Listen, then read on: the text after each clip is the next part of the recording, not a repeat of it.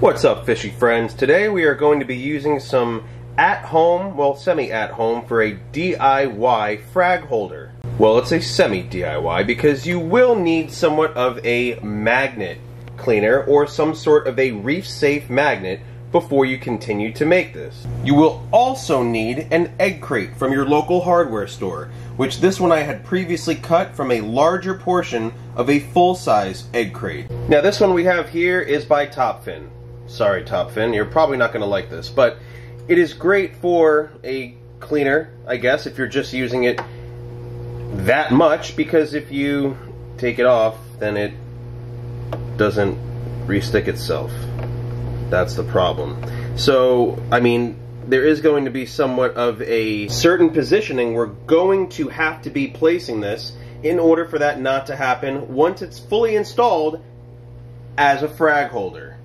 But do not worry, these things are super cheap, and it will serve its purpose as a great essential tool while making a DIY frag holder at a very cheap cost. Now, when cutting this from its original size, you will need either a Dremel, somewhat of a jigsaw that's going to be very light, or what I chose to use, which is a wood-burning toolkit, because this basically solders the ends, and they actually snap off extremely easy if there's any leftover debris. Okay, so now we're just going to fish this out, get all that excess sand off of it, and now we're ready to move on to the next step. So what I've already just done was actually get some sandpaper and kind of remove the smooth surface on this side to make it a little more matte, so it'll actually work better with the adhesive that I'm using to fit. I'm also going to melt that to be a little more contour so it kind of hugs that one side of it a little bit better. And I just used about a 300 grit sandpaper to take that gloss away. As you can see, it's glossy there and not glossy on this side anymore, so that'll allow it to stick better. So we're going to plug this sucker in and let it get ready. It's going to heat up. It gets really hot, so this will work perfectly fine for what we need it to. So just doing some basic observation and measuring, it takes up about 2 of those squares. I'm not going to wait until it gets extremely hot so it at least somewhat melts it without singeing it, without burning through it. Okay, so I wanted this to come out good, and I didn't have 3 hands. I wasn't able to film and do this at the same time, but basically it gets really hot. It just cuts right down the middle. Boom, boom, boom, boom, boom. Now you have these little pieces that are left over that easily just pretty much snap off, as you can see, and they break very clean. So I'm going to break these off here, and now this fits pretty snug right along the side. It's a little more bent, so it'll be able to hold the glue that I need it to hold, and we have a little bit more of a cleaner, not so bulky shelf going on. Right now I got my reef glue, and that's going to be what we're going to use. It's by Seachem. It's actually good stuff. It's reef safe, of course, and that's what we're going to be using to connect this magnet cleaner to our DIY frag holder.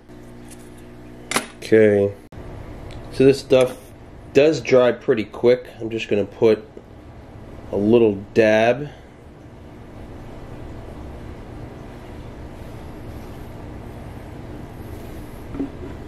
right there, and voila.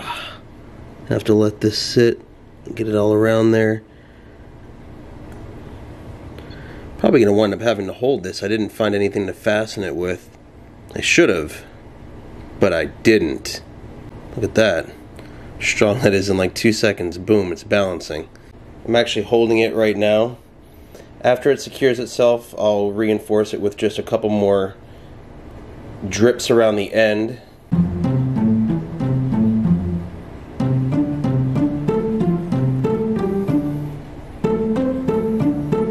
Nice.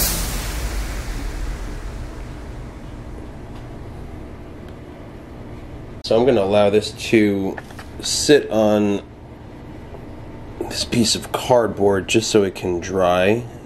It's pretty well balanced right there. Alright, and that's pretty much going to be the final product. Hopefully it, stays secure. I'm going to go ahead and reinforce it after it's dry with a second little touching in certain areas with the reef glue. And that should hopefully do the trick. Alright, so at this point it's been sitting for about 15 minutes. I'm going to go ahead and do some final little touches underneath. My finger's getting stuck. Alright, this stuff dries quick. Alright, so once again we'll let that sit for another 15 minutes. Make sure always to, there's a lot of glue in here, to just wipe the tip off before you put the cap back on. Even if a little paper gets stuck to it, that's fine. You can always prick the end with a needle if you need to, just to make sure it's clear before restoring your coral polyp glue. And now once again, as this is drying, I just want to explain this. These are a very simple way of making a frag holder, and it's very inexpensive. I mean, not to mention, even just, you can make several out of them if you have the materials, if you get the correct magnets. If you do your research online, then you can make, you know, several of these if you want. And I mean, in my BioCube, being that the back is a plastic, I mean, you can also glue these to the back, which I was contemplating on possibly doing. I was going to maybe glue it on the back, but I said, you know what, since I have this magnet just sitting around and it doesn't function as well as, you know, a typical, you know, mag float would, I didn't find any other reason not to use it.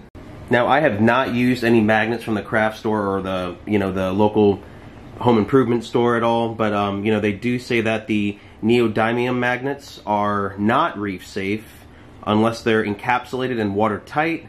Now, however, if you get ceramic ones, it says that they are. I would personally do research on that because I definitely care about my tank and I do not want to risk my fish nor my coral that I'm going to get to film and fill this in our future video. And they do come in a large size, getting it from the store. I mean, this is a 2.5 foot by 3 foot, so you can make, I mean, as you could see, the dent that it took out of this was very minimal, so you can make enough out of this.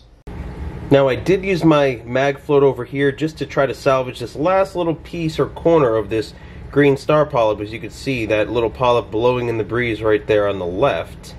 So in my other video, I explained kind of how and why I did that, but otherwise, I just would have rested it right on top of here. But that would have also been interesting to see, would this even be able to withstand that rock as well as other frags on here? I don't know yet. Because this one, unfortunately, is not the most impressive magnet cleaner I've seen.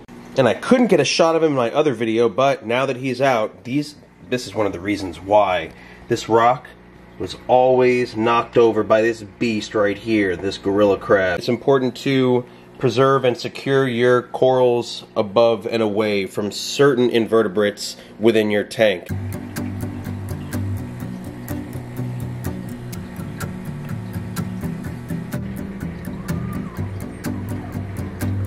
Okay, so there you have it. It's dried for about 2.5 hours now. I also use a blow dryer just to make sure underneath was perfectly secure. It's well rinsed off with a little bit of water and vinegar to make sure it was disinfected as well. So we are going to go ahead and for the big test, we are going to place it in the tank. I'm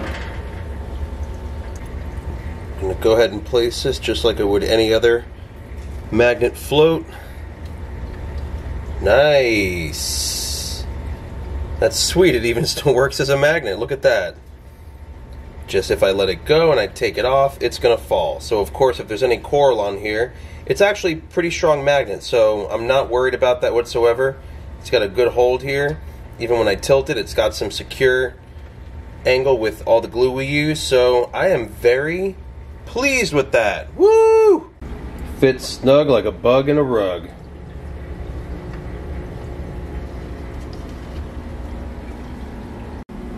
Thank you so much for watching this little DIY experiment of making your own frag holder.